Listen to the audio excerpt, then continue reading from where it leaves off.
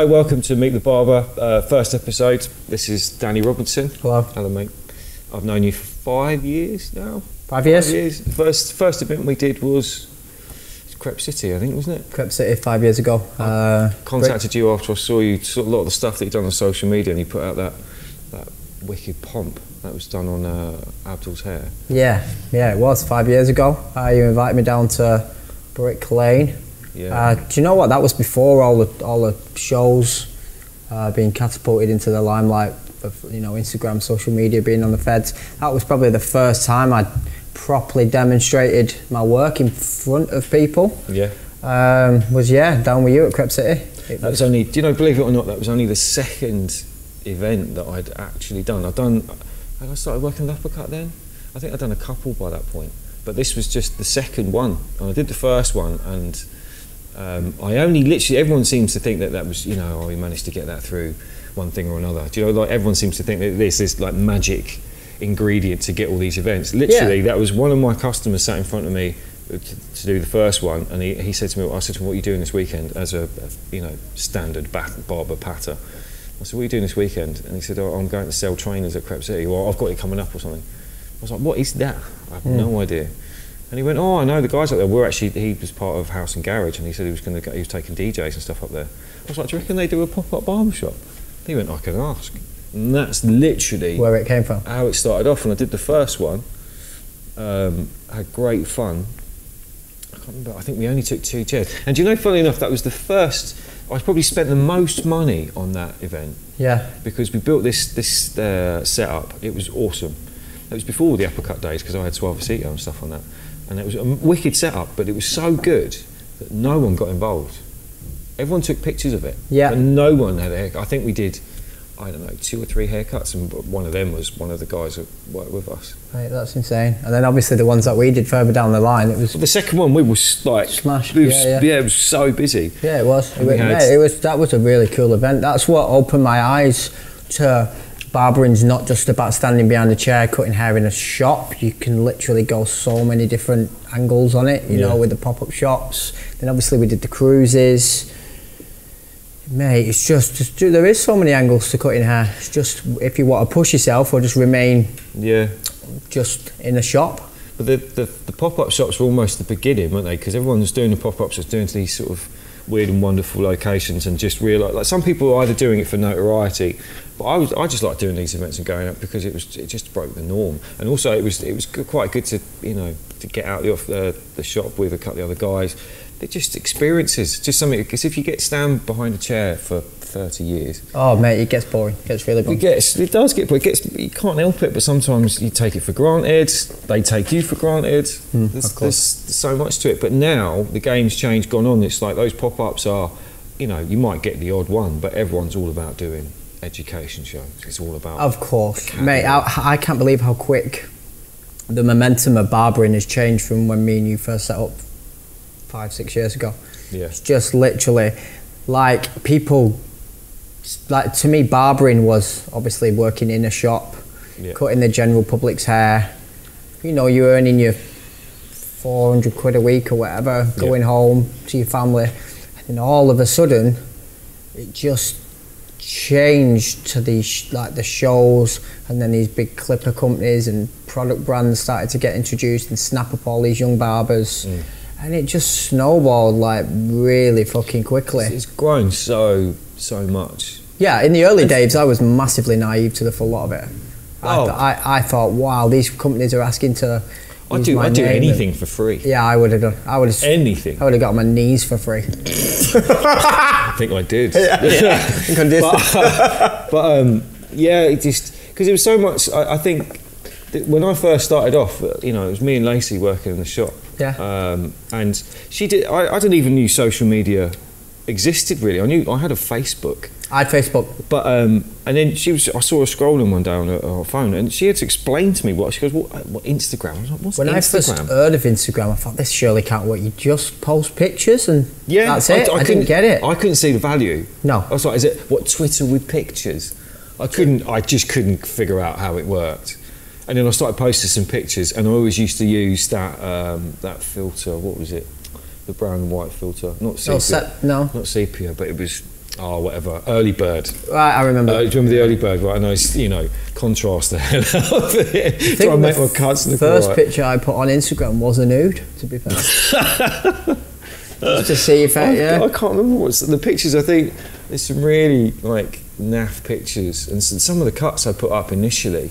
My God, that if I put them up now, the way that the world has moved, and like, everyone's you filter your own work now though on it. You're only as good as your last haircut. Yeah. So if you put some absolutely show-stopping haircut on, and the next one's a bad chippy face. Well, I look like I remember doing the first hard parts, but like you know, we didn't used to leave them square. No, I would literally, I did it to my kids. I've got like, you can see like George, he's got this line in his hair, and I've literally just taken it up like a one there, and then done this massive razor part in it, and then quiffed this bit up, and I was like, oh, it's banging. Look at it now. You just think it was of course. done by a fool. I mean, what a lot of people are clever on social media these days, where they every year they delete all the pictures and they start their full Instagram page from scratch. Yeah, I saw that like a band profile. They're just launching an album. They've literally gone through and deleted everything. Yeah. I know a few. I know barbers that do it because they're constantly progressing. They don't want to see their old work being shown. I mean, I bet they save that a lot of it on a hard drive so they don't lose it, but they just constantly refresh it. I suppose it's because people's attention span used to be that they'd scroll through maybe, but nowadays it's everything's so smashed. Well, some people have like 3,000 pictures and you're not going to go back 3,000. Oh, I know, but it's funny when you get one of those bots liking your pictures. I look at my oh yeah, Kieran the barber likes mine all the time. 2008. Well, I saw some of these. We're still in the womb. And I get all these likes on this picture. I'm like, I can't even remember taking that picture. And it was like 3 years ago, and it's obviously spammed a hashtag that I posted. Hey, I love this pic. This is really cool. Yeah. Hearts. Who the fuck are you? But those bots, like, much as they, you know, it's a bit of a taboo subject. You know, I know there's guys out there that use them. Yeah. And you know, I've used them. Yeah. And you know, no one ever mentions the fact. They don't. It's a proper. It's like anal. No one mentions it. But no one likes to talk about it because it might. But the thing is those bots work. You know, maybe not so much now because they're awash with loads of other. You know, you're going to get something that's good. There's something that's bad. You get a good restaurant. You get a shit restaurant. You get a good barber. You get a shit barber. You're going to get a bot that works properly. Do you know what it is? It's just it was playing the very early Instagram system. It was just playing it, and that's what helped build the momentum up. Well, every single barber would be lying if he said that they didn't do it. Even the huge name one, years and years ago, they all did it. Yeah, and followers jumped from 24,000 to 18 a week. Fuck off. And it was because the algorithm then, which obviously Instagram have changed, and everyone fucking goes mad when they change an Instagram. You think, well, it's a free platform, and they've designed this platform not for barbers. They've designed it for normal people. Yeah, of course. And the fact that we get annoyed with it, shut the fuck up. Like, it's just. Well, didn't they change the setup of it all recently? And everyone went nuts, and they changed it back the day after. Well, I think that's stupid. Well, because they changed Facebook because they wanted it to go back to it could be user friendly, that grannies would post pictures of their food. But that's what Facebook. It was a social platform. Of course, it wasn't meant for like they're trying to penalise businesses because they. Do you still use Facebook or not? I find Facebook the last few months has been the best way of contacting. It depends how you look at your business. You can either be B2B, which is like the educators out there. You know, I've sat in rooms with people and I've been showing them like a seminar or whatever, and all of them want. You know, they talk about certain name brands out there that do all the certain sectioning and the bits and pieces, and they want that, and because they think that will then bring them customers. Of course. And I'm like, no, you're their customer. Yeah. The reason you want to cut hair like that is because they're playing to you. Consumer don't want that. No. You can open a shop and you won't be shown a picture of that. Mm-hmm. You're their customer. Do you see what I mean? Yeah. And that's how, you know, that kind of thing is coming about. But it's, you know, social media is just gone, you know, just so huge now. And I think it's such a wash with just nothing. I think there's just so many cuts and stuff out there that it just... I think a lot of it's moving away from old school images with a camera. A lot of it's moving into videography. Video's where it's at, yeah, 100%. You know, it's because of the farce of Photoshop and being able to manipulate a picture with ring lights, talc, Photoshop. I know. I never... So people don't buy it anymore. It's been outed. So people want to see a video. But I'd like to ask, you know, these guys that do these videos online, the clickbait videos, you know, they'll show they'll show a pair of clippers almost shaving off a massive mop of hair, and then they'll go like this, and then they start cutting the hair. Like, fair enough, they might get from clickbait 100,000, 200,000 views, but I don't know what that actually brings them. Like, me and you have taken a little bit of a back step. Like I've taken a step back from my own Instagram. I've got my own personal Instagram now where I post because I like my music and do whatever. And the Luke's Barbershop thing, I go for like business to consumer, B2C. I want my customers to see that. I want you know, I hashtag local areas so people can check through those hashtags, and then they might draw people to my shop and put people on my barber's chairs. Yeah. I think, am I doing it to try and play to a bigger crowd now? I don't know where the value is, because there's so much. And it's intense. It is very intense, and for people leaving colleges, barbering, getting into it, you can't even get a look in. You know, you just get totally overlooked. And someone could be absolutely phenomenal for their age. I've got a lad who works with me called Finn, really young, unbelievable barber.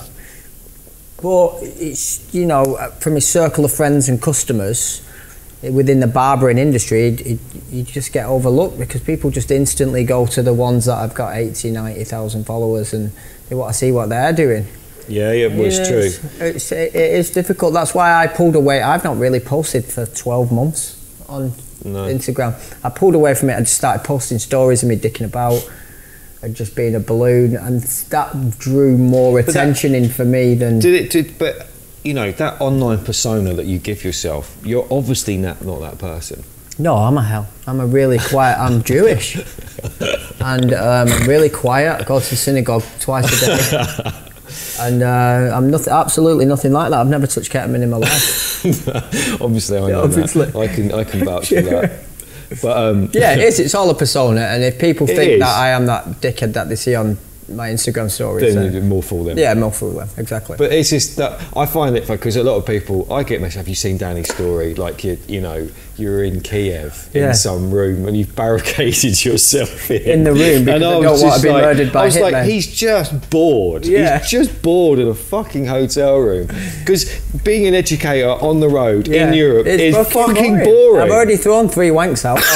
There's only so much. I don't know what cocaine is in Ukraine, so I'm fucked. It's just, it is really lonely. Yeah, like it is. And you know, after like my course I now run is 5 days, and bless it, I love it. Yeah. And they really try and converse with you. But by the end of 5 days, where people don't really speak the same lingo as you literally you're barely using any vocabulary. Yeah, of course. You barely speak. Then when actually someone tries to talk to you, you've got like, it's like in your job, you know, if you get a run of 4 or 5 or 6 customers that don't speak to you, and then that 7th customer goes, hi mate, you're just like, don't fucking talk to me. My headphones fell off. You just stop looking at me, spinning round in the chair. Yeah, I've just lost all will to live. I can't speak to you, I just want to stay quiet. Usually cut the top of his ear with onion scissors when you try talking to me. Yeah, just take the top out. Yeah, mate. Here you go, enjoy that one. But I find that. But your antics there, and I find it funny. But I know you, so what some people don't understand is like when I'm flying somewhere, like if I'm going to Ibiza, if I'm going to the Ukraine, Serbia, I'll get the notes out on my phone and I'll pre-script stuff that I want to happen over there. I'll think of something that's funny, and then I made someone out of bedding. Yeah, I know. And, you know, I had a drinking partner because I knew I'd be fucking bored. Yeah. You know, and then luckily I found a Ukrainian girl over there who could speak English, and she looked after me the whole time. But mate, there was one where I went back to a Russian house party and nobody spoke English. I was sat with Crocs on 5 in the morning in a Ukrainian fucking council estate. And everyone was like, you've got a death wish. It's like something at a hostel, but I just think... Yeah, but it's not actually... But that's only because they realise the media here. When you go to these countries, it's I love it. Yeah, it's not half as bad as... No, it's not I've only ever been shot twice. Yeah. my dad, every time I say to him we're going to Russia, he's always like, oh, be careful, Luke. I'm just like, mate...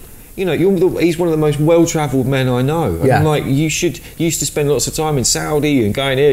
We watched online beheadings, like on TV. Like, you know, you worry about me going to Russia. And he's like, oh, there's, you know, trouble there. I'm like, mate, trust me, Russia's a lot safer than walking through Manchester during the day.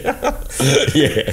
Well, sidewinded off an 11-year-old in your shoes, Nick. You took me to Shore, do you remember? Wow, and we're walking up the road, and there's like no drove, and there was someone that like just comatose outside a pub. No, someone smashed a chair over his head, and but everyone's still standing around drinking around him. He just lay on the floor.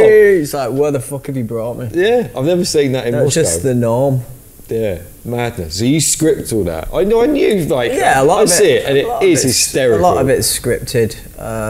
Like, you know, the first time I went to the Ukraine, mate, I was genuinely petrified. I had a drink with a guy at the bar who looked like something out of Grand Theft Auto. So I genuinely barricaded myself in the room because I thought he was going to arse rape me.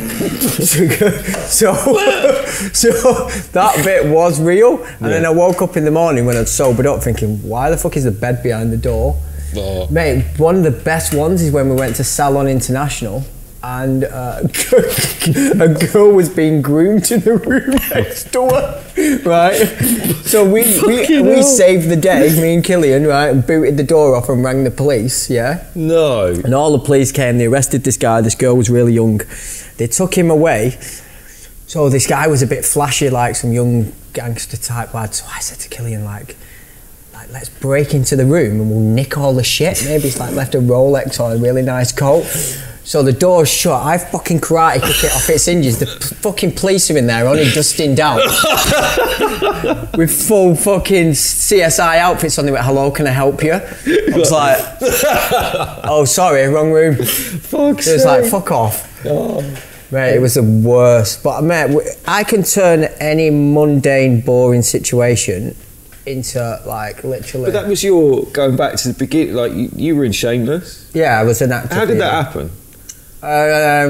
Were you doing acting? I was putting acting from 11 when my mum found out I had ADHD. She was like, how the fuck can I control him? I'm sick of him fucking pretending he's John Rambo. Crawling around the living room with a kitchen knife. So she put me in acting. And I was on TV at 11, 12. Not in Shameless though? No, I was in something called Walk and Well years ago. And then it just progressed. When I left school, I wanted to be this big shot actor. And my mum and dad was always like, get a real job. You know, stop with this acting bullshit. And then I went to acting school in Manchester. I got a very, very good agent and it snowballed very quickly. I did loads and loads of TV stuff. I earned some pretty good money, to be fair, but it's a very fickle industry. Yeah. And 1 minute you can be the flavour of the month, absolutely everywhere, and then someone who's a bit more younger, better looking, better attitude comes in. Because the more jobs you get a bit cocky with it, and you think, oh, this fucking audition's mine already before I've even gone in. Yeah. I think I turned up semi-pissed once to a massive party in Coronation Street. It's fucking chisel all up the side of my face. I walked in and just like, next. Oh, really? So, yeah, you know, you've just got to remain grounded. And I know someone who I went to acting school with, and they chipped away at it and away at it and away at it for years, and it was only 10 years down the line they got a part in Coronation Street. Yeah. And she worked in a bar, and then she smashed it. You know, when she's on Corrie, she's still on it now. I went to acting school with Michelle Keegan, who was both in the same class. It was mad. Wow. Yeah, and look at how big she is. It's just how much you want it. And obviously with me, I think I was meant to go into barbering. I had no business idea, running a shop, you know, money skills, management, but it just all came naturally. So was the Shameless was the last thing you did? No, the last thing I did was a programme with Lenny James, who is in Lock, Stock and Two Smoking Barrels and The Walking Dead. Oh yes, the black guy. Yeah. And it was like a prison style documentary type. I just got typecast: thugs, rapists, drug dealers, arsonists. No surprise there. Yeah, it just got boring after a while. So how old were you then? 18 to 24. You did that till you were 24? Yeah, was that your full-time job then? Well, I got into barbering when I was 21. Okay, so you're just doing it kind of... Well, you were hairdressers first, weren't you? Hairdressing, went into hairdressing, absolutely ruined many people's lives. I believe one woman hung herself, I fucked her up. it was Jasper graduated, Bobby could fucking ski slope down the back of it. I think we've all done that, mate. Mate, it was the fucking worst. I'm sure I did it with clippers. Oh, just don't. Mate, I cut my mum's hair once and she was trying to be really nice. Like to say, oh, it's bloody beautiful. It were fucking awful. It was awful. It were awful. Only your mum would like it. Yeah, I gave her some highlights in the old bled. Oh, and like tiger stripes through the top. Oh, wow. I'm sure she'd give herself a skinner just to go on in Weaver. Oh, we did cap highlights on some woman once, and she used to come in all the time. Her hair was fucked. Yeah. And it was just a matter of time, and it just happened to be on my watch that it go tits up. And like this is at the time, but I don't think you can even get 60 vol now. But she wanted 60-fold cap highlights. We stuck it on her, and she wanted to sit under a dryer. And we're like, I was like, I'm begging, please don't do it to me. Don't do it to me. Needless to say, she sat under a dryer. Next thing you know, I went to wash it off, and it literally, as I took the cap off, her hair came with it. Just like, holy and then fuck. I had to break it to her, and then it was like I broke her heart. Yeah. I was like, I told you. Your hair's terminal. Yeah, your hair is fucked. There's nothing else I can say. It's the number one all over. It might even do you a favour. I just would have gone home halfway through. Nah. So that was till 21 to 24, and then you started working in Manchester? Yeah. So what happened is one of the barbers phoned in sick one day, and I got pushed into doing the men's hair. They said, "Oh, Danny, you're pretty confident. Just take over this guy's column," and it just led from there. I went from working as a hairdresser into being pushed into barbering, and then I went working for a company called Gentry Grooming, which was based in Manchester. They're still there? Yeah, and my boss at the time was on The Apprentice. And I'm quite clever with my marketing. Again, with all the stories and Instagram. And And I learned a lot of it off her. She was a very clever person. Again, really? Yeah, the multimillionaires, the marketing was genius. And it's where you learn on the job. Do you know what I mean? With your female, you might fuck a few people's hair up. But it's not your own shop. You're working for someone else. Yeah. I think you need to do that. And then I went to go and work self-employed in literally a backstreet barber shop, doing £5-6 haircuts. And that's where I literally learnt my trade. So do you teach yourself? Did someone take you to one side and teach you stuff? Well, my wife at the time, Samantha, taught me a lot to do with scissors and clippers. Completely self-taught. Really? All of it self-taught. Yeah. What did you start off with? Because we didn't have a lot of like choice, do we? No. Well, the thing is, one of the reasons I became a barber is because I kept going to the barber shop and I kept getting my hair messed up. Yeah. So I just asked for a pair of clippers from Argos one year and started doing my own. And it was better than what was happening at the barber shop. So then it led to that, and then I started cutting a few friends' hair. I started giving my nana fade. Hard part fade. It's all about the scumbag boogie. Just led from there, to be fair. And then my little brother was like about 18 months at the time. I'd give him a few bad fucking fades. Yeah, standard. And it just progressed. I worked in this shop for a few years, and my boss was an absolute arsehole. And it just made me want to do it for myself. And I thought, you know what? I'm going to go all out. And I did a few secret training courses behind the scenes before I opened my own shop. I opened it with £2,000. And it was just basic. And then just... You reworked it a few times because it's because you actually give a shit of what it actually looks like, because you know the benefits of having a shop that actually matches the... Right, so what it was is it was really basic. It was just plastered, really basic chairs, just IKEA. It was an IKEA barbershop. Second-hand off IKEA eBay barbershop. Yeah. And then I come working with you in Shoreditch and walked into a bookshop. That was the coolest fucking bookshop I've ever seen, and it was all brick and neon and wood. And I just pulled my phone out and started taking pictures. Right. And the Brick Lane, Shoreditch, me visiting that for Crep City and coming meeting you massively influenced me to then change it up a bit. Change it up. And there's a barbershop in central London called something like Pin-Ups and Dolls or something like that. Yeah. And it was, again, that's where I saw the neon. And I was like, that looks fucking so cool on varnished brick. I was like, that. So, and there was nothing up north like that. So did you do most of that design yourself? All of it. So a massive drug deal paid off, and I was quitting. But that shows. Is that something that you might deviate into if you actually got an eye for it? I've asked loads of people have asked me many times to help design style. Design shops, but then it's a watered down, saturated version of what you want to do yourself. And I've had barbers come and sit in my shop, pretend they want a haircut, or even have a haircut, and steal all the ideas. Yeah, well, you get it happens, but it's cool. I look at it as it's nice. It's a form of flattery. Yeah, so of course. They say imitation is a form of flattery. Of course. But yeah, do you know what? My mum's unbelievably creative. And it's just something that came natural.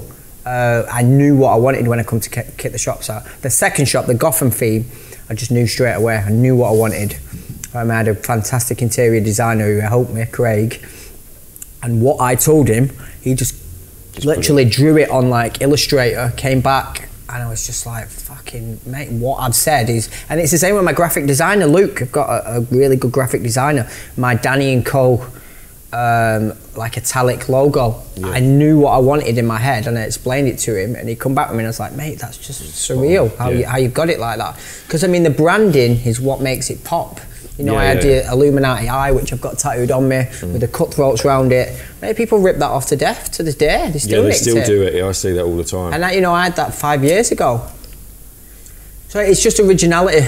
So you've got two shops now. One is your kind of Shoreditchy, you know, like neon and whatever, and then you've got the Gotham. Yeah. So if you got a third shop, for instance, would you have another thing altogether, or would you ever try and merge all three together? Probably, yeah. I mean, I want to go down the route of opening an academy, and I've already got how I want it to look. Okay. I'm just going for a complete Stone Island theme, because that's what most people know me by. Yeah. So I'm going to have neon pictures on the wall with Stone Island garments hung in picture frames.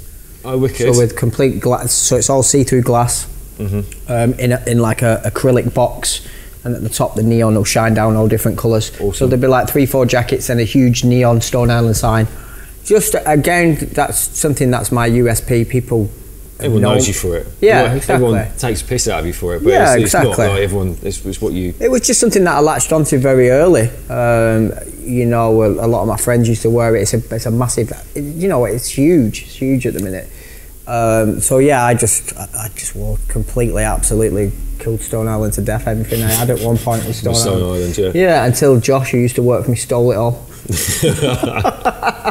God bless him. God bless him. But go on. Your academy. Yeah. So how many people are you going to have? Are you going to have quite a big academy? I'm going to start off with probably 6 chairs, and take it from there. I'm a huge believer in just start off small.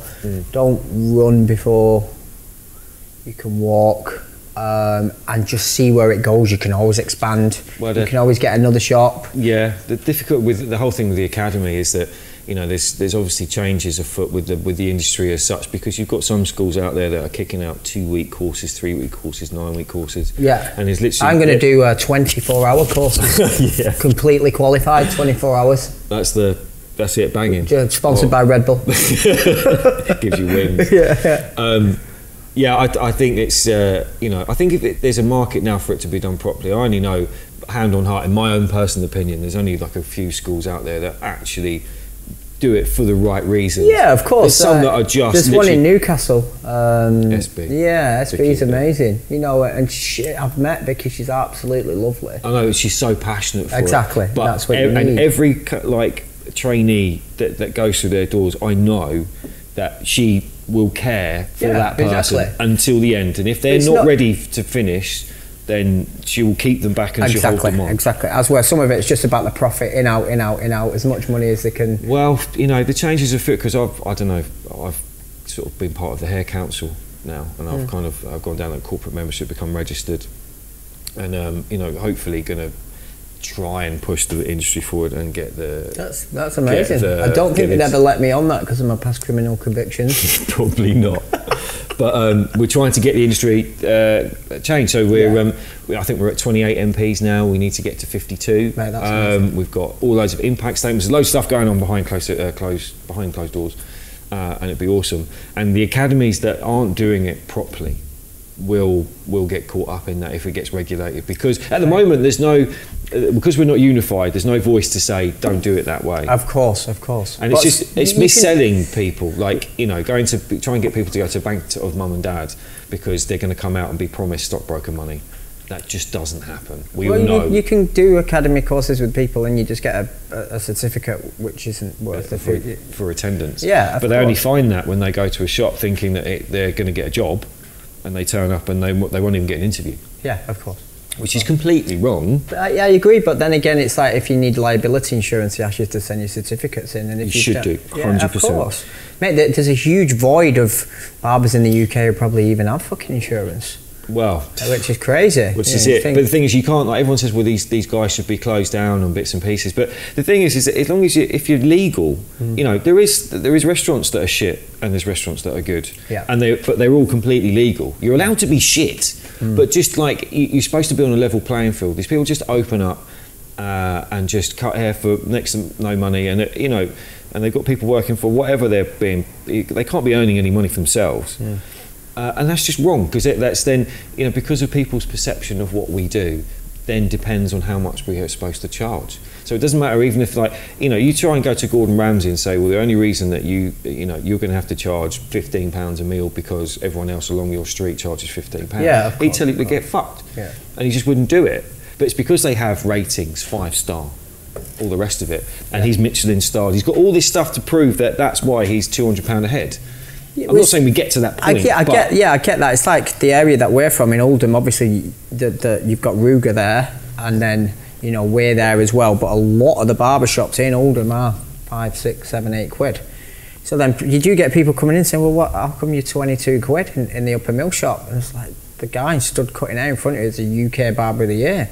You know, that's the reason why we can charge that. Yeah. But even then, but still 22 quid's nothing. I know it's nothing, but to someone who eats Pound Bakery with a Air Max on and Timberland on the other shoe, he's only got one shoe. Yeah. But I get that, but something's got to give at one point. Mate, it is. Look at hairdressing. You can go into Supercuts for a men's haircut, and it's 25 quid, and you're going to come out like you've been raped by a rake. And it just looks awful. Yeah. But people just will pay it because there is a market for that. I'm not saying this, but everyone wants the Michelin star. I know of that. Course, I get that. But we've got to be able to differentiate between that. And at the moment, we're just, if you put one barber next to another barber, you're all just a sweeping statement. No, it doesn't matter if you're award winning. You're just seen as, you're all on an equal playing field, which I suppose in one way is good, but it's not in another, because some people actually really care. Some people are just doing it, I'm just going to smash this out, I don't care what you look like, I'm only in it for the money. And there's people that actually, I really care what you look like and how you're going to go, how you're going to be perceived when you go outside. I know you've been talking to me about how you feel about yourself, and hopefully I've made you feel better. There's all of those kind of things that we try and encapsulate in what we do. Of course. But that's never seen, and it's only because of those perceptions of, like, your mate down the pub that says, oh, you should go to my barber, he's sick, he charges a £5. That just doesn't, like, that whole mentality. He's been hitting the head with an axe. Basically, he's always the one with the deadest trim. He was like, oh, fucking do me a favour. So you've full of chisel. Full of chisel, yeah. Comes right out of the toilet. Hey, you should go to my barber. He's sick. Oh yeah, I bet he is. So Academy's next. Yeah. So that's going to be open in spring. Yeah, looking to aim for spring. I keep throwing it about on social media. I mean, I've had 60 plus inquiries already, which, you know, to me, it's like, it brings it, you know, it makes me feel happy. I'd be humble with stuff like that, you know, that 60 people are inquiring to learn to cut hair. But I think it's because I'm from a proper working class background. You know, I'm from a single parent family. My mum had me at like 15, 16, you know, council brought up, and I've done all this off my own back. My mum in a million years never pushed me into opening my own shop. She was scared. I had a young baby at the time. She wanted me to continue working for this guy who I worked for. I was just like, no, fuck it. I know it's going to work. It's like that book that I always brag on about, you know, The Secret. If you know in the back of your mind, with, you know, the law of shut the fuck up. Little roadmen. The roadmen. Yeah. But yeah, it's one of them with the law of attraction. You know, your mind is a very powerful thing. If you go into something knowing it's going to work, it's going to work. If you go into shagging a bird knowing that you're going to have a flopper, it's not going to work, mate. You're going to try and slam it in the door for half an hour. It's just mind over matter, all of it. It is. Positivity always works. Of course. I was in a meeting during the week, and they were talking about like positivity and bits and pieces. And I used to be that ultra negative person. I was that guy. Do you remember Harry Enfield's characters? I'll get. I was that guy. And you can ask all the people who used to work with me when I was a estate agent and I worked in customer services. I walked into a room, people would fuck off. It was serious, honestly. And they'd literally, no one would talk to me because I was just like, oh, some shit. Life's just bollocks. And then I got sent. It suddenly became like it went from quantity to quality. We were working customer services at the time, so they sent me on this American training. The American lady called Mary Gober did this customer services training, and it was 3 days. And I just thought to myself, this is dog shit. This is just, I just know. And I was that naughty school kid. I sat at the back, roll on the back of my chair, like fuck this, balls hanging out your nonsense. What a load of shit. And I sat there, and then like day 2, halfway through, I'm literally and it hadn't been great thus far. So while I was winning, I was managing to pull people into my little virus cell at the back, going, "This is all shit." And then this woman came out, and that day Mary Gober couldn't actually turn up to that show. So I was like, she can't even fucking turn up. Look, she knows it's shit. Is that the one who bakes cake? Yeah. So then a lackey got up, this girl, and she said, "Well, we're going to talk about positivity and negativity." I was like, And then she wrote down like a list, right, of this long, just writing on a whiteboard thing or a piece of paper. This list of negative traits, and as she wrote all of them, I was exactly every single one on that piece of paper. In the back of my mind, going, "Oh fucking hell, that's me." But I was like, I'm not going to admit that. And then they went on for the rest of the day, and I was like, it just struck a chord. I was like, fucking hell, they've just literally nailed me on a piece of paper up there, and they don't even know me. So they told this story about your people around you might have had a good day, but because of you just being like this, you just want to blurt out all your negativity, you can completely ruin someone's great day by being a complete dick. Do you not think that we get that as barbers when someone sits in your chair and they just spiel off a load of shit? And literally like, but a lot of people don't have that, I don't know, that mental capacity. Sometimes they just need to do that. Of course. But I saw this thing, and sometimes it's the power of vocabulary. Of course, you get that. So you've got to flip it. You got to look at it. Lucky to be alive. Some people sat in hospital beds who have been given the most dreadful news, and you've got to look at everything as a blessing. When you wake up in the morning, I've still got a 9-incher and I'm still good looking. He's lying, by the way. I've seen it. It's 10. It's 10. But But that from that moment, I got home and I had a shit journey home, and I used that line. I said, "Do you know what? I'm just happy to be home."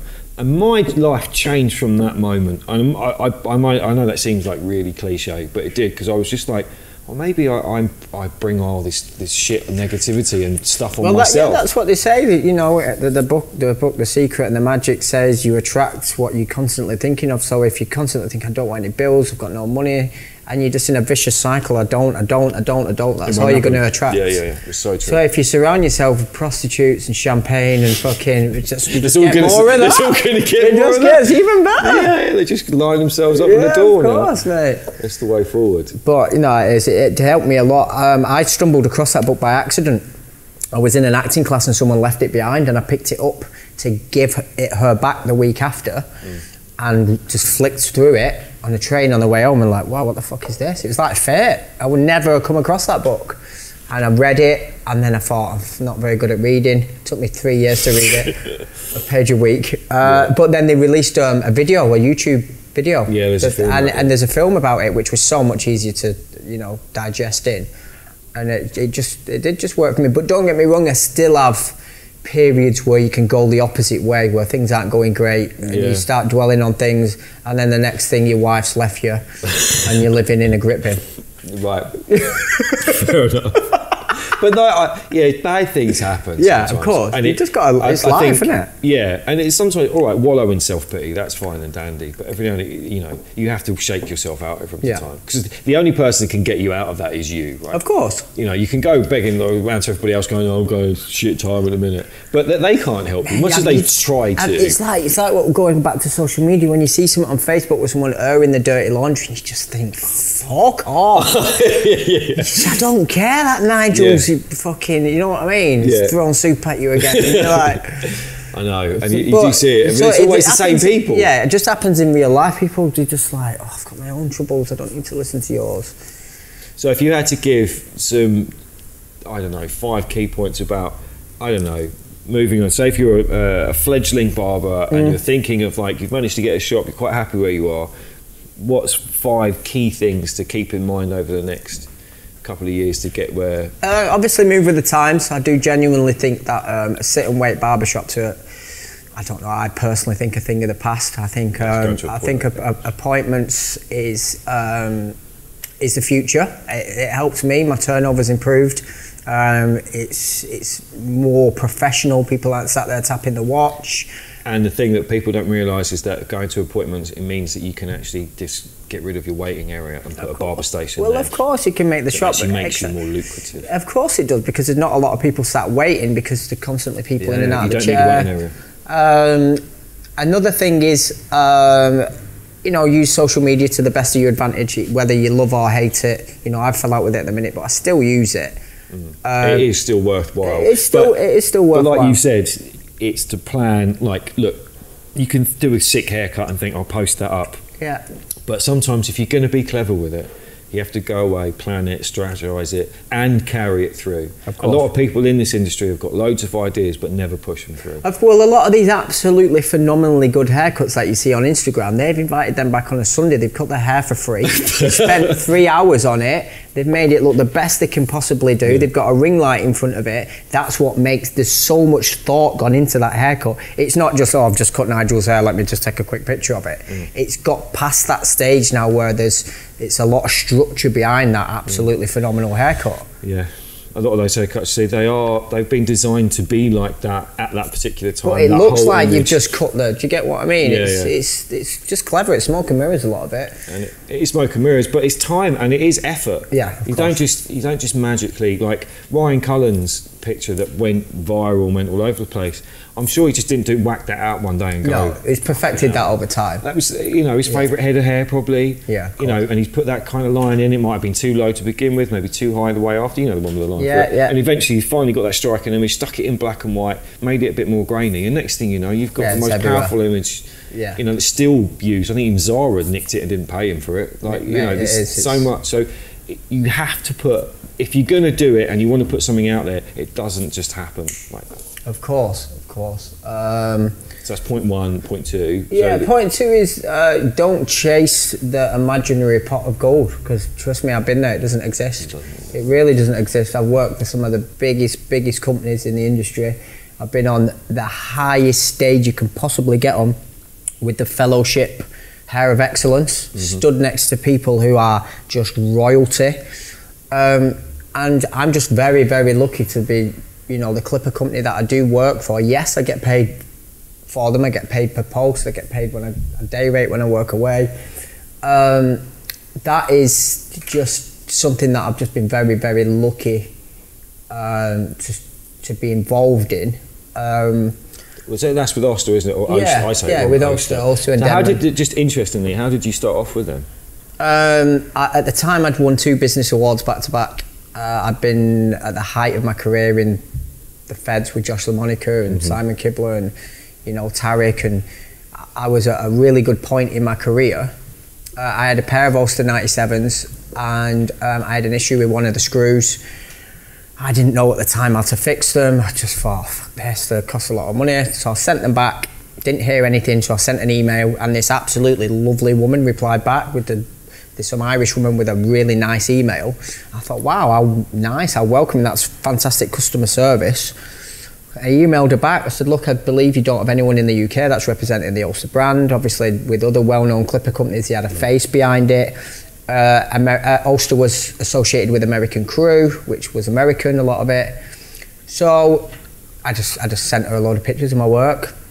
Said I'm on this artistic team, we do the stuff with Fellowship and all these hair shows. And she just said, right, cool, just come and speak to me at Pro Hair Live, which is in my home turf. Took a model, Pro Hair Live, smashed this guy's haircut out, which was cool. It was a Mad Max inspired Yeah, haircut where it was faded at the sides, and at the back I didn't fade it, and it went into a V. Yeah. And then I put lines in the back, stuff like what Robert Braid does. I was doing fucking 5 years ago. Yeah. So the things I remember those images, and I knew that you planned them, and they still stick in your mind now. That's how important, like, strategizing. yeah, so they saw that and saw that I did the full haircut using Ulster, just instantly snapped me up. But what a lot of people don't see is I worked for free for them for about 3 years. Yeah. I didn't get any day rate, I got nothing, I just got free clippers, which is cool, don't get me wrong.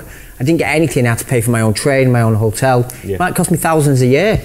Some people didn't see that I was doing all that for free for my own exposure. And then one day, last year, they came and offered me a nice contract, Yeah, but that was only after you... Mate, I had to put the work in. I had to prove that I was dedicated, because there's another 100 barbers that would have done that. Yeah.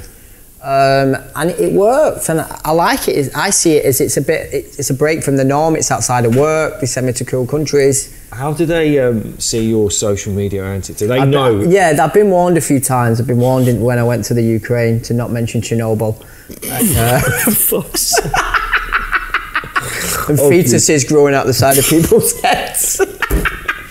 Yeah, probably best not to leave that alone. So they know what I'm like, but again, it sells. It's you log on my Instagram stories, and I have an analogy of stats, and it tells me how many views I get. When we was on the anchored cruise, I got fucking 600,000 views within a week.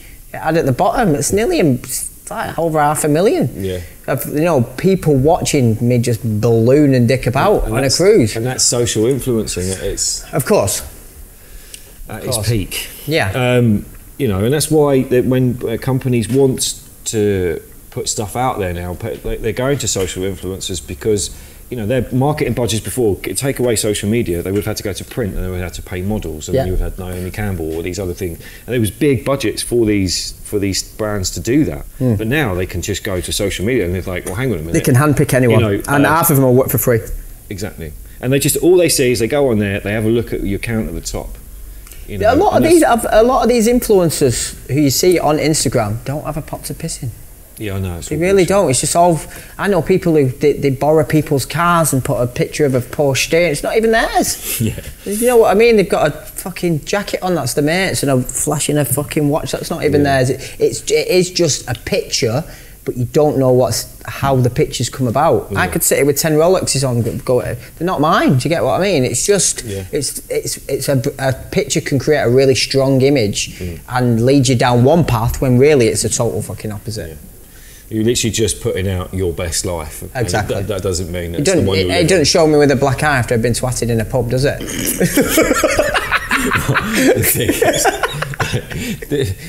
Didn't you get pulled into your kid's school for having a load of talcum powder on your face, mate? Yeah.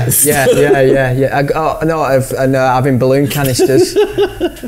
But that was all fake. It was all fake. Yeah, it's just fucking me being an idiot. But that's where people it's on social media. It must be true. It's true. It's not.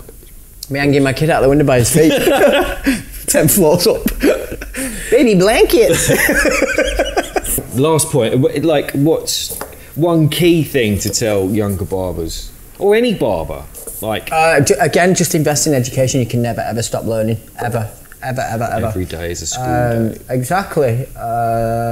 It is that, every customer that comes in, just millions of different hair types. No customer is the same. One guy could have straight hair on the sides, it's a bit wavy on top. You know what I mean? I had to work on my afro game a lot. Because then when you're known as being a general all-rounder, you will get afro guys coming in. You'll get Asian, you'll get Chinese, you get Korean, and you've just got to know how to cut every single person's hair. So education is key. I genuinely believe in that. I'm always watching all the time. I think for fledgling barbers, that's the one. It's just to keep yourself current at all times. Fair enough, you're doing classics, but that doesn't mean you shouldn't. You might stick out, I do psycho Billy's fades, and I do this and it's flat tops. Wonderful, that's great. Don't lose that. But that's not gonna. They'll be around for a long time, but there will be trends where it will change, and you'll have to stay current, so you're still earning money. And go on. I genuinely think that just finding your own unique persona. Like my persona is a chavvy Stone Island dickhead, basically. You know what I mean? And Josh LaMonica has his persona, Alan Beak has his persona, Ryan Cullen, all the massive names, Colin from Hardgrind, yourself, Champs. They've got something that makes them stand out individually, even if it's the smallest thing.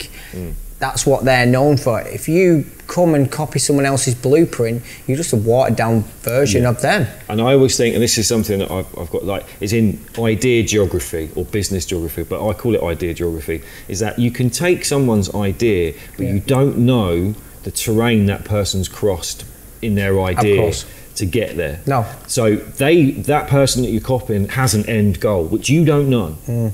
And you don't know what your end goal because you're too busy nabbing that idea. Mine's to get HIV. Well, there you go. Carry on. But I'm just saying, like, if it just, it's not, okay, if you don't know who you are yet, that's fine. Yeah, you've got to have an end goal. But just think of yourself, okay, you know, I know it seems a long way away, 20 years, 10 years, 5 years, whatever works for you. That's why I wanted to do this academy, because I can't see myself constantly standing behind a barber chair. Just at Christmas, like, it just fucking nearly killed me. And I just want to go down a little bit of a different route.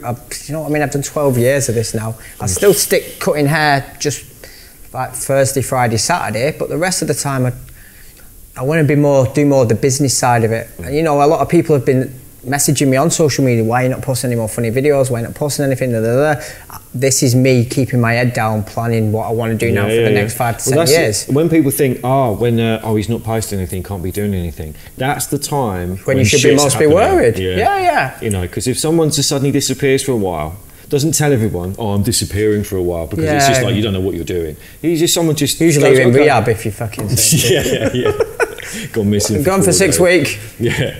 But like, it just means that you've gone away and you've gone, right, okay, now it's time to make some changes. Of course. And when you come back, you're going to come back brighter. So that's, you know, that's what I think. And for business owners, there's one last thing. I think if you're going to, you know, make all these changes, but you have to think about your consumer, you have to think while you're doing it. Yep. And you have to think about how you're going to put extra bums on chairs. That's the long and short of it. Nope, I completely agree. Thinking about, I'm going to do this and stand on this stage and blah, blah, blah, you know, sometimes it's just misguided. Your end result is to keep your business going and lucrative and moving forward. I agree. But I want to say a massive thank you for inviting me down here. Okay. Well, thanks for coming down. Yeah. As always, mate. And it's the first Behind the Barber, and hope you enjoyed that. If you're interested about being with us again, drop us some messages and we'll see if we can get you on. Send nudes. Thank you very much.